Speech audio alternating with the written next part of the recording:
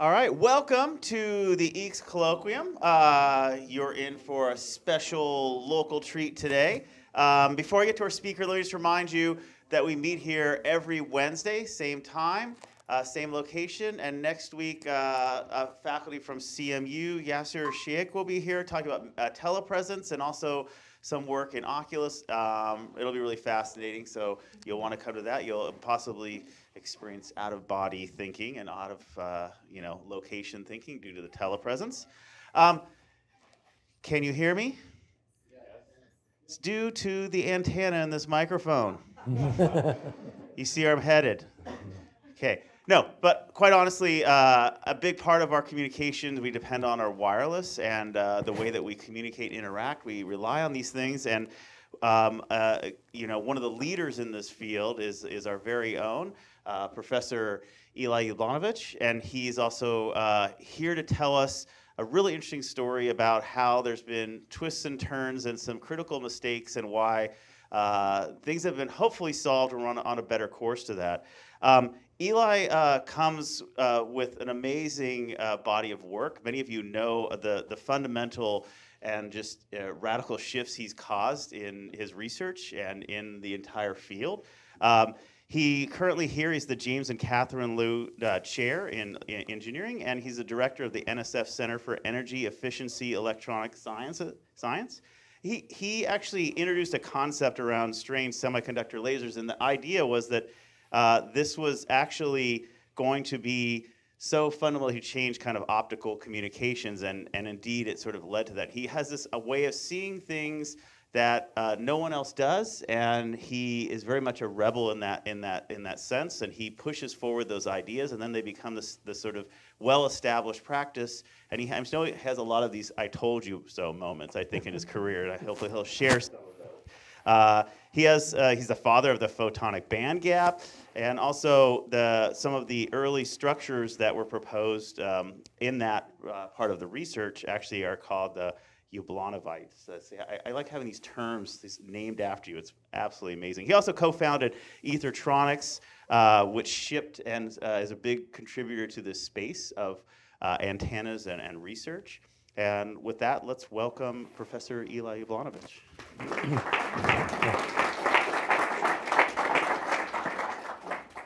Okay, thanks everybody for coming. And just to reiterate that it's good to come every week. And if you do that, then there'll be a seat waiting for you. Last week, many people were turned away. So come early and often. All right, so the topic today, cell phone antennas, it's something that we have all experienced. I'm going to show you some pictures of cell phone antennas. But then it occurred to me that some of you are so young that you don't even remember those types of phones. So let me kind of show you. Now, raise your hand if you were not yet born in 1993. Okay, so about half of you. So you don't remember this. But this is how people showed off in those days. You were really cool because nobody else had a cell phone. So you're really cool. And they had these big clunky ones, which is okay to have a big clunky phone because obviously there's been a lot of miniaturization with Moore's Law. But look at how clunky the antenna was. And the electromagnetics didn't change much. And that you can just tell that that's got to be about maybe at least 15, 20 centimeters tall. So that was the case up to about 1993. And then it got really cool. The small, it was good, a big one you can show off to people that you had a cell phone, and only wealthy people had cell phones. And then the cool thing was the smaller the cell phone, the better. And then you were cool. If you had a big one, it wasn't cool anymore. And so here's a small one, but it still had kind of this thing sticking out.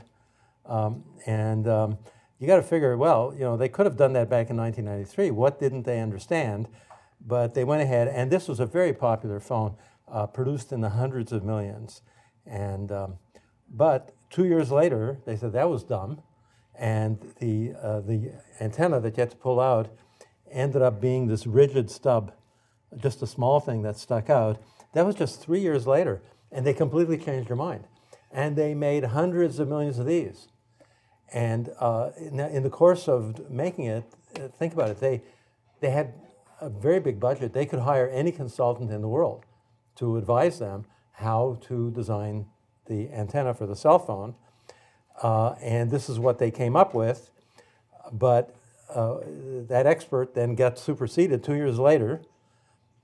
The stub disappeared, and it's more like a smooth surface. This was way superior and made Nokia extremely successful as a company. That was in that time, Nokia was like Apple today. It was a dominant company.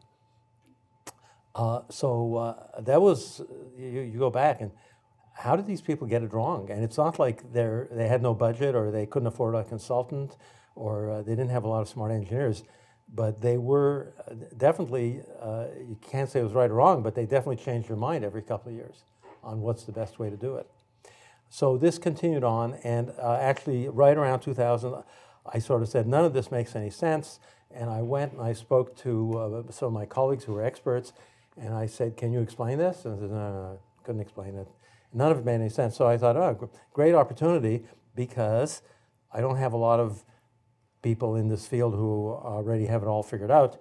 And even though I don't know very much about it, I sort of jumped into it. It was a time where it was very easy to raise money. It was at the peak of the internet bubble. And so my company was Ethertronics. And now the truth about these is that they did not perform very well. They just barely met specifications, so they were able to sell them. And so the one in 2005 looks the same. It still has a smooth exterior, but it performed about 2 decibels better, and in communications, 2 decibels is really quite a bit. So gradually we started winning orders and market share. We gained market share, and the company grew bigger. And so I'm going to share with you a little bit about the story of the science behind finally figuring out how to do the cell phone antenna right. And up until 2005, the cell phone had existed by then almost 20 years. So it took a while to get things right, but not every company got it right. So let's move ahead. Oh, for example, companies that did not get it right after 2005 is, I have a video. I'm not going to play the video, but it's kind of heartbreaking in a way because Steve Jobs is trying to explain why the iPhone 4 had a bad antenna. And his basic story was, well, ours is bad, but you see, the one from Ericsson isn't any good either. And then the one from Motorola, you know, that also has problems. So he was making excuses for the bad performance of the antenna, and it's kind of tragic because you see by the way he looks. This is a still from the video. He doesn't look that great, does he? And he only had about 13 months left to live. And instead of holding this press conference and making a lot of lame excuses, he could have spent time with his children or something. So this is in a way, it's very poignant. And this was basically a story. We're not perfect. It's not that the iPhone's not perfect. The other people's phones aren't perfect either. And so there were problems. So clearly this is a field that is fraught with some difficulty. And did anyone here ever have an iPhone 4? Okay, the older guys, yeah, okay. So I'm going to go back to the beginning. I got a slide with Heinrich Hertz. Okay, Hertz, he invented radio. And I am totally in awe of him because I'm saying, well, where did he go to the parts? You couldn't order the parts online. There used to be Radio Shack. You could buy some radio parts at Radio Shack, but that's gone now. But in 1888, there was nothing. There was nothing. So how did he actually make the radio work? And how did he even come up with the idea? Because it was somewhat contrary. He was looking at Maxwell's equations, and he saw the connection with volts and amps and wires. He saw that connection, and he was the first to see that. So his basic trick was the spark gap. That was the main element. Now, the spark gap, you put a voltage on, and then a spark jumps across. The spark jumping across is a step function of current. If you Fourier analyze a step function, it has all frequencies in it. So he was carrying broadband radio. And so that was kind of nice. And then, so he also had to invent the receiver. So the receiver is shown here. It is basically, again, a spark gap. you see these two metal spheres and a loop of wire. And he was able to show that this is not simple magnetic induction, but is very different from magnetic induction. This is another picture of the experiment. A spark goes here, and it induces a spark here. And when I was a graduate student, I did this accidentally. And I was making some sparks. A laser required a big electrical discharge. And then I held two alligator clips together, and every time I laser fired, I could draw a spark between the alligator clips if they were really close. And I accidentally repeated Hertz's experiment. And this led to radio and all things. So one of the things to notice, if you look at his receiver, it does look like an LC circuit, right? Because it's got a single loop, that's an inductor, and then has between the two spheres, metal spheres, you can say that's a capacitor. So at least the receiver was LC. And we're going to find that that part is universally true today. And he did this in 1888, starting with nothing. Of course, today we do this all the time.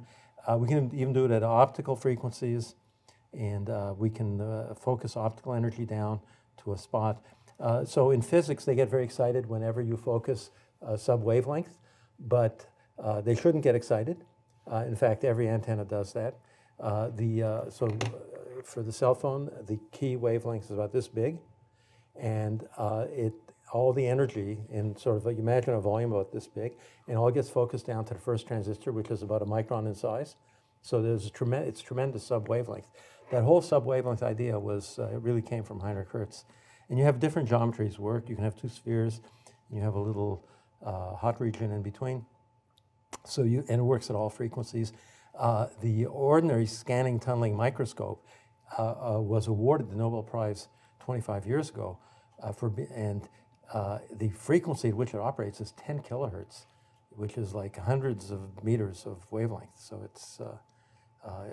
it's not unusual. The antenna does concentrate energy, and every one of Marconi's record-breaking radios was concentrating electromagnetic energy to a very small volume. Okay, so how to understand what's going on? So I'm going to give a little tutorial for about 10 minutes, and it's sort of a recognition that AC circuits are everywhere. So we have all taken our AC class, and we learn about inductors, capacitors, and resistors. And we know that if you have a resonance, you'll have at a certain frequency, omega naught here, let's say, you'll have a resonant frequency, but it's going to have a certain width. And this is like standard stuff that you get with LC circuits. Okay, and I'm measuring here, I'm plotting impedance between these 2 points. Okay, so great, LC circuits, what can I do? So I showed Heinrich Hertz's receiver was a loop of wire with two spheres, so I've got it here. And I want to see what I can do with that. And it's a loop, so it's a one-turn inductor, and it has, the tips are sort of close together, so there's some capacitance there. And I'm going to put the electric charges there. Now don't be confused that that's electrostatic charge. The way to think about those electric charges is every half cycle they reverse, because these are radio frequency electric charges. So they go back and forth and they charge up the capacitor. Now I'm going to start taking the next steps. The next step is that indeed the spheres do form a capacitor. So I have my LC circuit. But now I'm going to do some weird stuff. I'm going to start pulling the two capacitor plates apart. So now they're quite far apart, and the electric field lines have to follow a longer path. So maybe the capacitance is smaller, but it's still an LC circuit. And then I'm going to take it to the next step. I'm going to pull the two capacitor plates apart. So one is facing upward and one is facing downward. And the electric fields are still connecting the two capacitor plates. So I would say that's still an LC circuit, okay? And the reason I'm going through this is that it turns out everything is an antenna. And every LC circuit is an antenna. We're all antennas. I'm going to explain that, okay? So now I'm going to get rid of the capacitor plates. And then I still have my radio frequency charge. It's oscillating back and forth every half cycle. And I got rid of the capacitor plates because they weren't doing much. So I just got rid of them. And I have a straight wire. So a straight wire is also an LC resonator. So if a straight wire is an LC resonator, so is a nail, because a nail is like a straight wire. And if you have a bent nail, that's also an LC resonator. Okay, so you can see where I'm headed, is that every piece of metal you ever saw is actually an LC resonator. Interesting. So let's go a step further. What about an inductor? So if you buy an inductor, in the old days, we'd buy it off a paper catalog. So that's when I was a hobbyist, that's what I did. And you look up and you try to find the henries you want. You want a certain number of microhenries. And you look up, but if you're educated, you know, don't just look at the column that has microhenries, look also at the maximum resonant frequency at which it stops being an inductor. And so there was an inherent recognition in the catalogs where you buy inductors that each inductor is also an LC resonator. And we can see that clearly because at the two wires coming out, they could act as a capacitor. And so they act as a capacitor, and it's an LC resonator. Make sure you operate below that LC resonance frequency, and that is an important specification of inductors. But wait a minute, why should I stop there? What about the human being? So imagine that I'm experiencing radio fields, which I am all the time, because we're surrounded by radio waves, and every half cycle my head gets negatively charged, my feet get positively charged, and vice versa the next half cycle. And then my torso, I'm almost 2 meters tall, so I have some inductance associated with just my length. And so the human being is all, and I conduct electricity. I have ions in my bloodstream, and they conduct electricity. So human being is an LC resonator. So one of the things I ask the students in my electromagnetics class, it's an undergraduate course, I ask them, what is your personal resonant frequency? Okay, so I want you to think about that for a little while. In the meantime, your car is an LC resonator. I can put positive charges at one end, negative at the other end, and it has some length to it, so it's an LC resonator. Okay? Okay, I think we've done metals, and we've done the human beings that conduct electricity. What about dielectrics? So what if I make a torus, like a bagel, and I make it out of some dielectric? Maybe you make it out of silicon or something.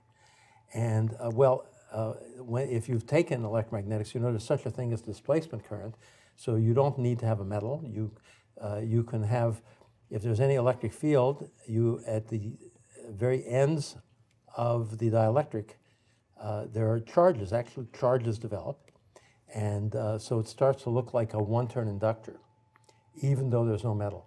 And this is actually true. A dielectric can also be a resonator. And in fact, you don't have to have it in the shape of a torus. It could be in the shape of a cylinder. And you have your displacement current leaves electric charge on the surfaces, the top and bottom surface. And now you see that the dielectric objects are also LC resonators. And the exact shape doesn't really matter. It could be a cylinder or it could be a cube. Doesn't matter. So I think so we have metals and dielectrics, so everything's an LC resonator. And people. Okay, so being that I'm 1.9 meters tall, my personal resonant frequency is 79 megahertz. And it's also, my dielectric constant is kind of high because water has a dielectric constant of 80. So we have now everything is an LC resonator. It's kind of interesting. Okay, since everything's an LC resonator, there are currents that go back and forth, and they have particular resonant frequencies. If it's a straight wire, you can usually fit a half wavelength along a straight wire, or you fit 2 half wavelengths, that also works.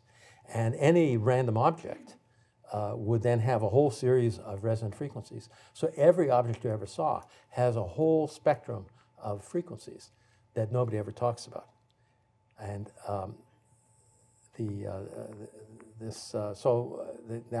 course, the objects I started with is antennas, and so let me give you an idea of how people measure antennas. This is a very standard measurement with antennas. You use a very expensive voltmeter. So it's an expensive AC voltmeter, and it's called a network analyzer. And what it does, it sends out AC voltage, and it watches what comes back, and usually just a single cable. And it hits the metallic object, and then if you hit a resonance of the metallic object, then some of the energy gets absorbed in the metal, and not all of the power comes back. So typically, this is 1 really means 100%. So 100% of the power comes back, and then you hit a resonance. Lowest frequency resonance is often the most interesting, but you'll hit the next one and the next one. And these resonances will continue to high frequencies all the way to optical frequencies.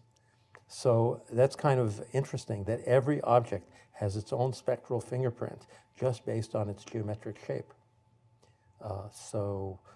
That's kind of interesting. Now there's a little bit easier way that I figured out how to do this, and that is instead of actually connecting a wire to my object, what I do is I put a little loop of wire at the tip of the cable. That produces a little AC magnetic field, and then that AC magnetic field excites the resonances of my object, and the experiment looks the same. You reflect, and whenever you hit a resonance, so you don't actually have to touch the object. You could just be in the vicinity of the object and determine its spectral fingerprint. Nobody ever does this, but it's very useful for cell phones.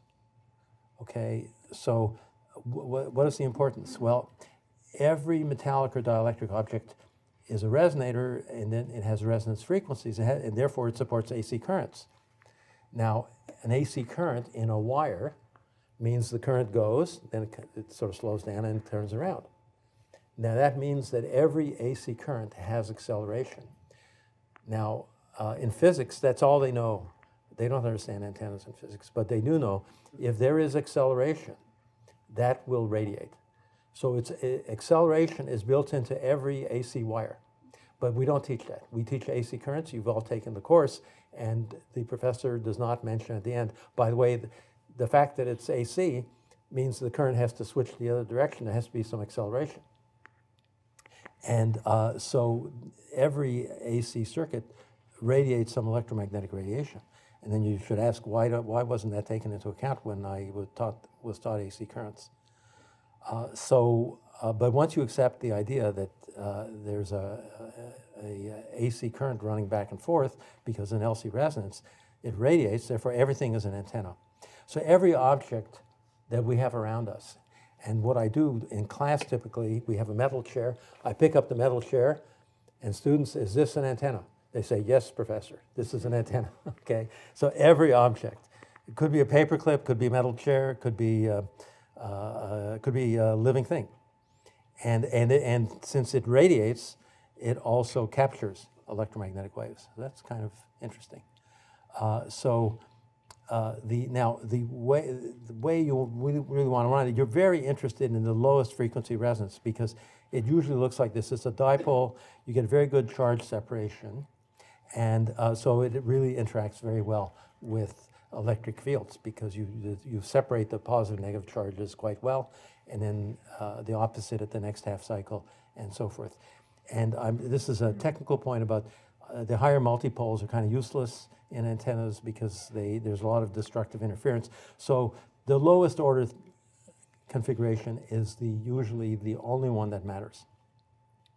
And that's the configuration I show here for the human being.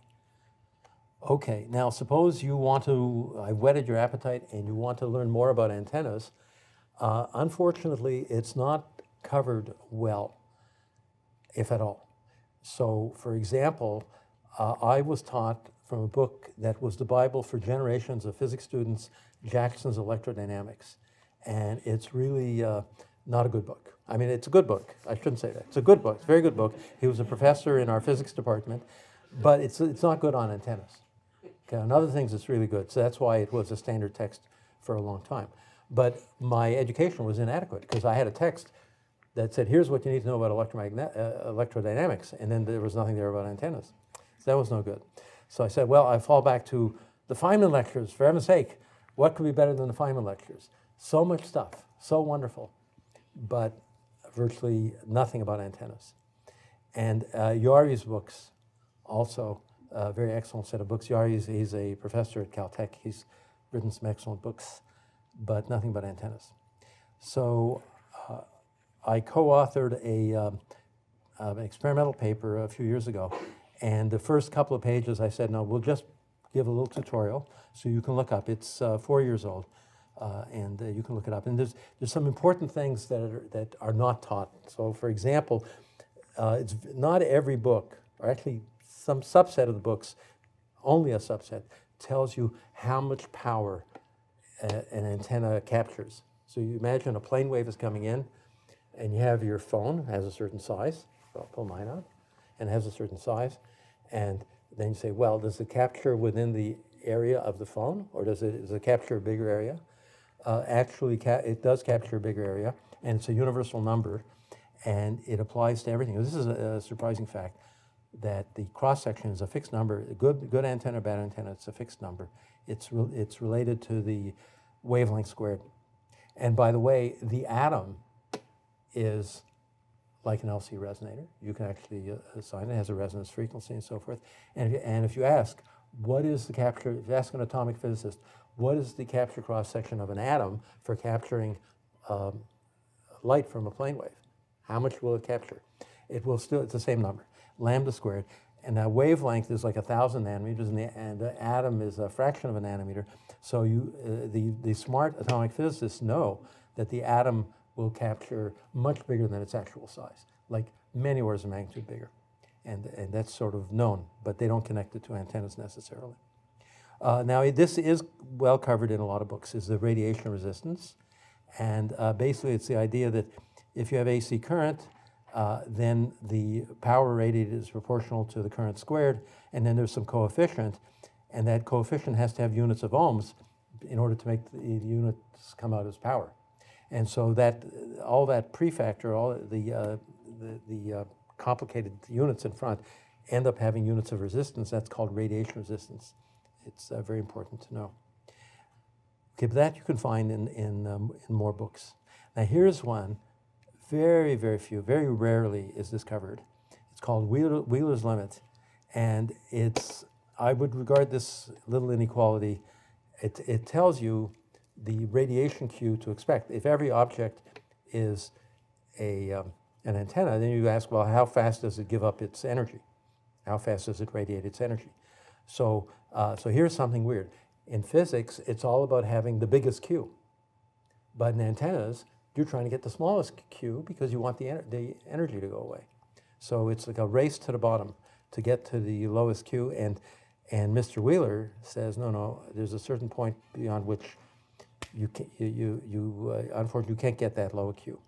And he relates it to the size of the object. So this is a very useful formula. So A is the length of that? A is the physical dimension of the structure. It's the biggest physical dimension of the structure. So this is what Wheeler says, basically.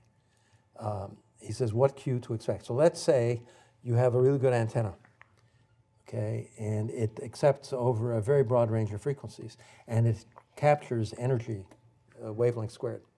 Then let's say you have a paperclip, and it's not really designed to be an antenna. It's designed to be a paperclip, and so it's not a very good antenna. So what do you give up? And I told you that the cross-section was universal. So what you give up is bandwidth. So this is very surprising. You end up with a high Q structure, but you don't want a high Q structure because when you're using your phone and somebody calls you, you don't know what channel he's coming in on. So your antenna had better cover the whole band. Okay, so if it's narrow band, it's a failure. It won't be able to capture the incoming calls, and you have to meet certain specs and so on. So in antennas, the penalty is bandwidth. You get narrow bandwidth, and it's bad.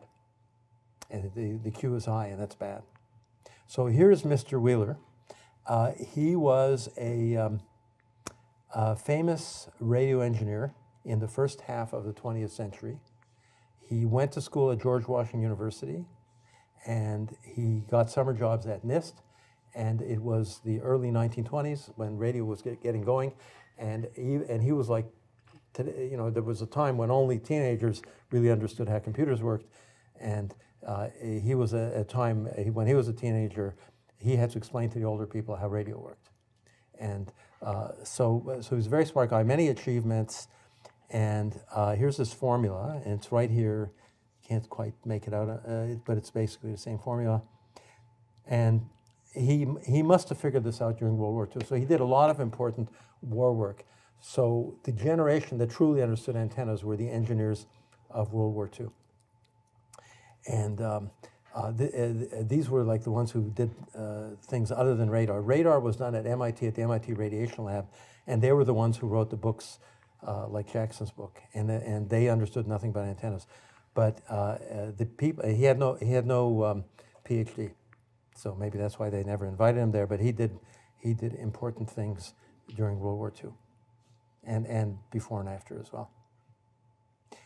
So there is a derivation. I'm a little reluctant to actually go through it, but is this an easy derivation? I mean, it's like literally a back of the envelope derivation. So you express the Q. There are a number of ways of expressing Q, and you express it this way. Here you put in radiation resistance and capacitance. Capacitance you can always estimate. This is a great skill. Look at an object, estimate its inductance and capacitance. It's not hard because the capacitance just depends on the length of the object. If I give you a 1 centimeter wire, I know it's about 1 picofarad. And once you make those estimates, you can figure out the resonance frequencies. So you put all this together, and you end up with an expression for Q. And it is amazingly, and this is how to think about the simplest antenna, dipole antenna. You have two arms, and there's capacitance between the two arms. So that's very straightforward. And finally, you end up getting his formula, 3 lines into the back of the envelope derivation. So let's do something cute here. How big do I have to make it to use it for a cell phone? So the American cell phone band is given there, and it has a bandwidth about 80 megahertz. So I need a Q of 11, so I can plug into Wheeler's limit. How big does my antenna have to be? And you see, it's okay to give up Q, because you don't need a Q of 1, a Q of 11. And then you say, well, where'd the Q of 11 come from? It came from the Federal Communications Commission, which means it came from the US Congress. So it's not a constant of nature by any means. It's just legally defined. And so you plug in numbers, get the cube root, and it says, yes, you can do it in a cell phone because it only has to be 7 centimeters long. Okay, and this is an application of the Wheeler limit. Okay, now there's another way to get the Wheeler limit that I'm fond of, and it's the way we were all taught. Q is energy stored over energy lost in one cycle. Now, of course, we want to lose the energy because we want to radiate it away. We have AC currents. We want radiation. So the energy lost in one period is the radiated power times the length of the period, and so it's energy stored over power radiated. Okay, so that's Q. So let's say we have our good antenna, and there it is. That's about the best antenna you could make. But once you make it and you put it into a cell phone and bad things start to happen, and you put in some extra capacitance. And that extra capacitance stores energy, but it doesn't necessarily help in radiating. So you end up with this situation. So let's say right around the middle, you get very little charge separation, not like the ends of the wires where you get wonderful charge separation, good radiation. The charge you store toward the center of the antenna is kind of useless because it stores energy, but it doesn't have enough charge separation to radiate. And so what happens is that you end up with a Q that is too high because you've stored energy that you didn't need to store. Okay, and so you have your performance could be significantly worse. So I'll give you an example of the cell phone in 2000. The biggest seller in 2000 was this Nokia phone, and you take it apart, and there's a circuit board in the phone. So I just took the circuit board out so you can see it more clearly. And then they have something they call the antenna, which is a piece of metal sitting above the circuit board. So you look at that and say, well, it's not so bad because I have negative charges on that piece of metal. On the ground plane, I have positive charges. They're quite far apart. I have a big electric dipole that oscillates. That's good. But what is this capacitor doing for me? Absolutely nothing. That capacitor stores energy, but doesn't radiate. So this is the mistake in the Nokia phone. Now, they were very difficult to deal with because I made a sales trip to Finland, and they were very sure of themselves. But at that time, I hadn't figured this out yet, so I didn't know what to tell them. But there's a simple solution. If you're going to reduce the stray capacitance, this metal thing that they call the antenna, you just put it off to the end, and then there's less capacitance between this part and the ground plane. So there's a series of tricks to do to reduce the capacitance. And so my company, Ethertronics, figured that out, and they introduced it. And I'd love to show it to you, but it's under the plastic, because the Samsung phone, all the stuff was covered in plastics. I can't show it to you without taking it apart. But Steve Jobs, the reason he had trouble with the iPhone 4 is he had a great idea, which is actually, I had the same idea, which I used to pitch to the investors, is that the antenna will eventually become the skin of the phone and therefore cannot be a commodity. And so we were selling to Samsung, we were not selling to Apple. But I didn't know whether Apple really understood this scientific principle I just showed you. But when the iPhone 6 came out, I said, they got it, okay? So here's how I know they got it. Steve Jobs wanted the whole surface to be metallic, but then what's he doing with this thick layer of insulator in between here and another one here? Why did he tolerate that thick layer of insulator? Okay, it's kind of strange. In fact, if anyone remembers what their iPhone 6 used to look like, this is a picture. And you say, well, the things at the ends, these are the antennas at the ends. Okay, so it's more or less the design I showed you, is put the antenna at the end, not on top of the circuit board. That part's good. But how much AC voltage are you going to put on the antenna? Well, I can tell you, it's about 1 volt AC. So why do I need 2 millimeters of insulation? You don't need 2 millimeters of insulation for 1 volt. So they did this for a reason. And when they did this, I said, they got it. Because you need these 2 millimeters of insulation to reduce that stray capacitance that I was talking about. So they figured it out, and they were doing it right. That was quite interesting. You can just see it on the outside of the phone. So it was very nice. You didn't have to take anything apart. And then of course the real antennas are multi-resonant because they have to be the basic cell phone band at 900 megahertz, then the PCS band at 1.8 gigahertz, the GPS at 1.55 gigahertz, the Wi-Fi at 2.4 gigahertz, and the second Wi-Fi band. So it's multi-resonant. So you end up, this is what the phones look like. You said this is the plastic corner of the phone, and you see there's metal here, and it's just some very strange shape. And the reason it's a strange shape is that you want it to be resonant at a whole bunch of different frequencies. So you have some weird shape. It's amazing how they make this. They use a laser to write these patterns. There's a little tiny bit of tin inside the plastic. The tin is a catalyst for electroplating. And after you've zapped these patterns with a laser, you dip it into an electroplating bath, and it comes out nice shiny copper when it comes out of the electroplating bath. And this is before you metalize. You can't even see that anything has happened.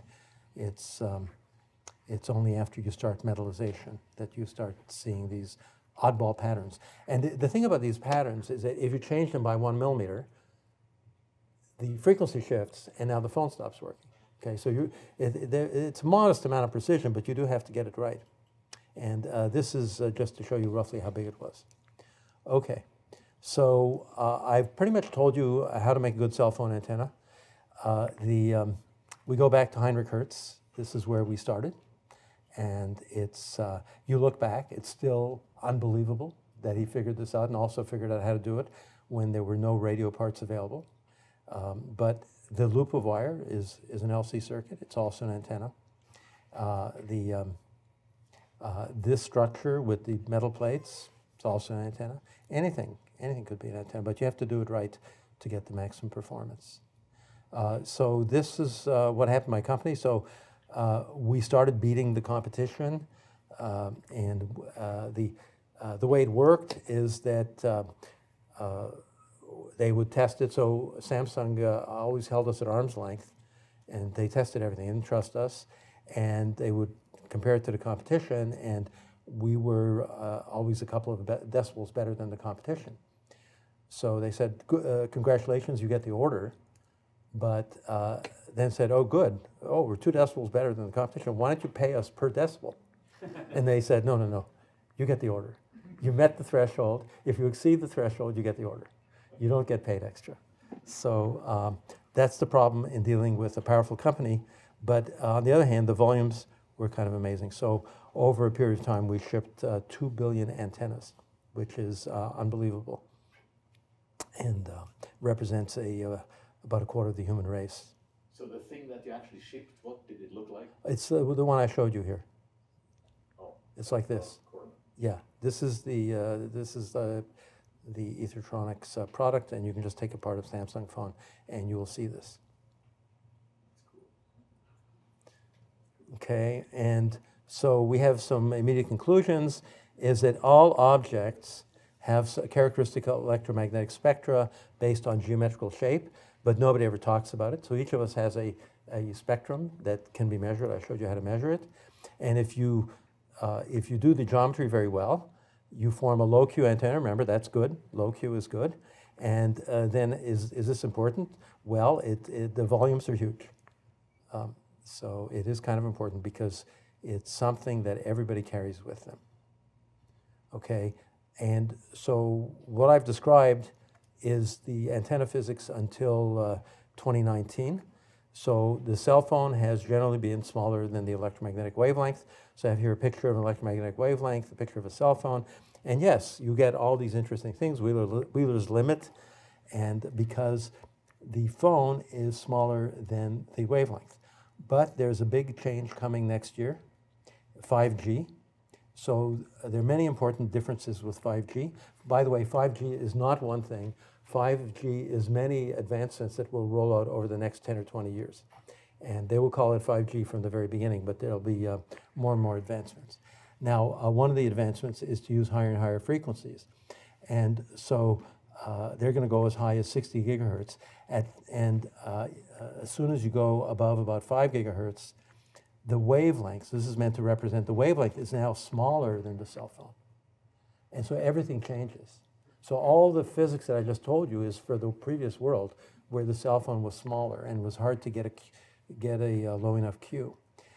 When the wavelength is smaller than the cell phone, the physics is very different. So now the cell phone is the big thing and the wavelength is the small thing. For one difference is there is room for multiple antennas. So multiple antennas is called MIMO. And if you walk around in Corey Hall, and I'm pretty sure also in Soda Hall, you look up at the ceiling and you see the Wi-Fi transponders on the ceiling. And oh yeah, here's one. But you can only see the 3 antennas. You see the 3 antennas sticking down? There's another 3 sticking up. There's 6 of them. And so that became part of Wi-Fi. The great thing about Wi-Fi, it's an unlicensed band, so they can do any standard they want. It's going to take decades, but it's finally the use of multiple antennas is going to go into cell phones. But every international country has to agree, so they're going to agree in due course. So you'll have room for multiple antennas. They will be adaptive, and the way to think about them being adaptive, it's not going to be like beam steering at all. What it's going to be like is you'll send out some kind of weird radiation pattern. It's going to interfere constructively and destructively. And in lasers, we call that speckle. This is what speckle looks like in lasers. There's hot spots, cold spots. And what the phone is going to do is instead of steering, it's going to adjust all the phases so that you'll get constructive interference exactly at the receiving antenna.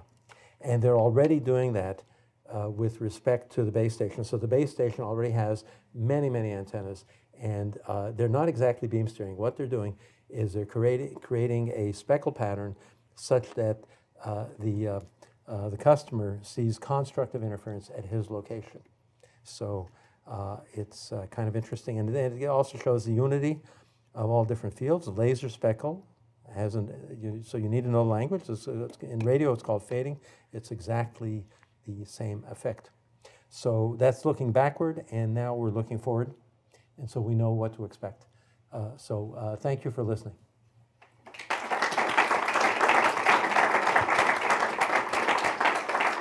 All right, is this on? Okay, great. Questions? The antenna is working. Oh, yes. Oh, making it rough. Could I? Look out. I don't know about that routing algorithm. That's not the best. You were talking about how everyone is an antenna, and I've heard stories occasionally about people who have an odd filling in their teeth, and they can hear a certain radio station. And I'm wondering if you could comment on how that's possible. I wouldn't necessarily rule it out, but I'm reminded of great art. So I think of the Sistine Chapel in the Vatican, and you have God is, or Adam is reaching out his finger, and God is reaching out his finger, and they almost touch each other, and so it's sort of like thinking about how even back then there was this spark of mortality and humanity that appeared in the great art. But yes, if you reach out, you're a different kind of antenna.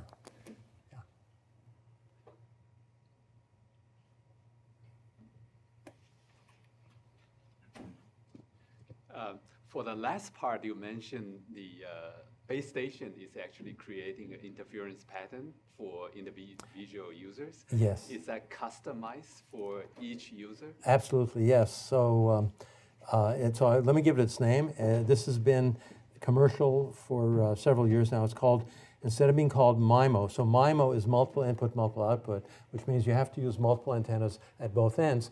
And with each antenna you add, you get corresponding amounts of bandwidth. So for example, this is how you have an 80 megahertz Wi-Fi band. That's the lowest Wi-Fi band, 80 megahertz. But you can get a data rate of 500 megahertz. And so the way you do that is by having multiple antennas. Each antenna goes through a different spatial channel. And so it's like having many connections at the same time.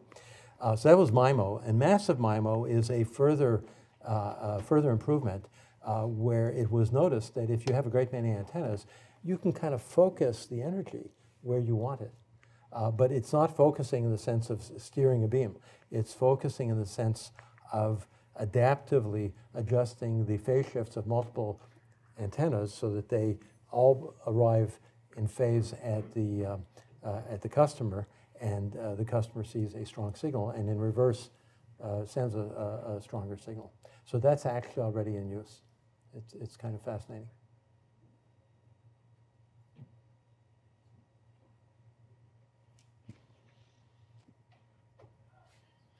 So you showed an antenna. You showed Ethertronic's patented design of their antenna. That loop of wire is clearly smaller than 7 inches. So what tricks are they playing to change the resonant frequency? Let's see. Oh, yeah, okay, this is a good question. So let's show that thing. Here it is. Okay, so clearly this is just occupying a small corner of the phone, and so you'd think it would be too small. So the way you have to think is that it's not the structure that you see that's the antenna. It's the entire phone is the antenna. So this is sitting adjacent to a ground plane. So there's a ground plane here, and if this builds up some positive charge, let's say on these wires, it builds a positive charge, the negative charge is going to be it'll be distributed along the length of the ground plane, and some of it will be way at the other end of the phone. So the way to think about that 7 centimeters is that is your minimum size of phone that you could tolerate. And luckily, we can do that very easily. And so we never really needed those things sticking out. And so those things sticking out disappeared. Okay, and you can see it in the iPhone 6. This is the antenna. You put, let's say, negative charge here. Well, there's positive charge all through here if there's negative charge up here. And so So how big is the electric dipole? Oh, it goes from one end of the phone almost to the other end. And then in case there's fading on that signal, it also has as a backup, it has the other antenna. So that became pretty standard quite a while ago, is that you don't want to rely upon one antenna because every now and then you have destructive interference and the signal would drop out. So you toggle back and forth whichever one is giving you a stronger signal. That's the old primitive form of antenna diversity. And then it is gradually now being replaced by MIMO. It's a very good question, thank you. How do you deal with all of the extra resonances and dielectric constants and so forth that are introduced by the user handling the phone in various unpredictable ways? That is a great question. Just to imagine, this is a LC resonator. I said that, right? I put my hand on it. It's a different LC resonator. So this is one of the greatest challenges in designing for an antenna for a cell phone, is that you have to make it extraordinarily tolerant of geometrical changes like that. And so it's part of the design process to do that. And that's where the iPhone 4 went wrong. You would grab it and it would be completely different. That should not have happened. And now Apple is a very secretive company. And I've asked numerous people, and they said, well, I can't talk about it. They can't talk about what went wrong. Because in the normal flow of events, they would have picked up that it wasn't going to perform well, and that somebody would have double-checked it, okay? But Steve Jobs was adamant that the external skin should be the cell phone. Excuse me, should be the antenna. The metal that is, he wanted, for the looks of it, he wanted the exterior of the phone to look metallic, whereas other companies had it as plastic. And it is a correct idea, but you don't put it on a short deadline on a flagship product. You put it onto a smaller selling product just to see if everything works out, or you run enough tests. And the thing about Apple is that they were not buying from Ethertronics because it influenced the appearance of the phone. They couldn't delegate that. They had to do that in-house. But in-house, you don't have your checks and balances. To an exterior company, you don't trust them. You check everything that they give you. So if someone wasn't checking, I've never heard a authoritative story on how they made that mistake. There's another question. Oh, yeah. So for the iPhone 6, could you please explain a bit more about why increasing the gap would decrease the capacitance? Do we see the top part and the middle part as like the two plates for the capacitor? Yeah, let's see if I have it here. Yeah, so this is supposed to be the explanation. So you have two pieces of metal very close together. If they're very close together, obviously you have more capacitance. But that capacitance, just where the two metal parts meet, that capacitance doesn't radiate. It's not helping you. It's storing energy in a useless manner. So for that reason, you want to reduce the capacitance around the middle. You want to look more like that. And that's what happened to the iPhone 6. So they pulled the two pieces of metal apart by 2 millimeters. And I would say that was a non-obvious thing to do, so I could look at the iPhone 6 and say, they understand what they're doing. Thank you.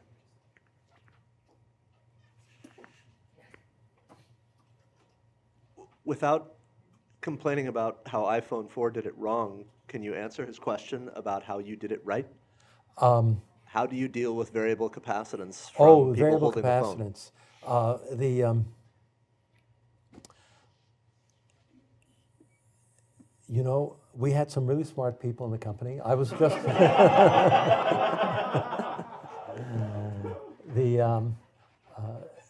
they had figured out how to do this, and they had an expert system, so that an engineer who wouldn't necessarily understand everything could still design the antennas for the phones. But basically, you can imagine that, let's say you have a resonator. if you put dielectric in a certain spot in the resonator, you'll shift the frequency. But there are other spots where you won't shift the frequency. So a lot of it is tailoring the local fields around the resonator, so there's not much field strength where you're likely to grab it. Okay, and unfortunately, the iPhone 4, they put the fields exactly where you're going to put your hand. So that's more or less the way they did it. I hope that satisfies you, Chris. You're hard to satisfy.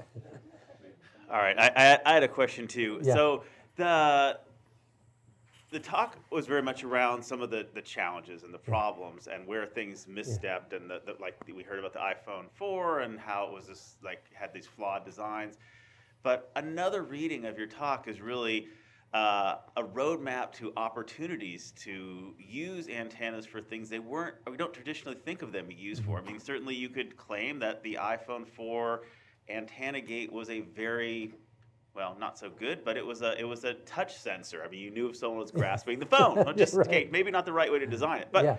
when I think about that, I think about where we might be missing, and maybe we put antennas and the design thinking in one particular category. Maybe it really should be thought more broadly as ways that it interprets signals and bouncing and all. It's like it could be so much richer part of design across all of computing and electrical engineering. Yeah, that's a very good point. I agree completely. You know, we are surrounded by RF now. We live with RF. Morning and when we sleep, we have the phone next to the bed. Okay, I have my smartwatch that's Bluetooth connected to the phone, and I'm a kind of insecure person, so I have a second watch. It's just the beginning. The thought is that we will all be fully instrumented with a local area network, so our physiology will be tracked from birth to death, on the chance that someday doctors will be able to interpret that information. Why not? So wealthy people store the information. Why not? So it'll just be everywhere, and it'll be a part of human existence. Will be to be surrounded by these sensors and these instruments, and all wirelessly connected. So it's the brave new world. All right, I want to thank you for the talk today, and actually for all of you, I'm always I'm just fascinated by the work that you do, and I also realized if you get caught off guard without a Halloween costume on, you can tell people I'm an antenna. So you can tell them. All right, thank you, Professor Yablonovitch.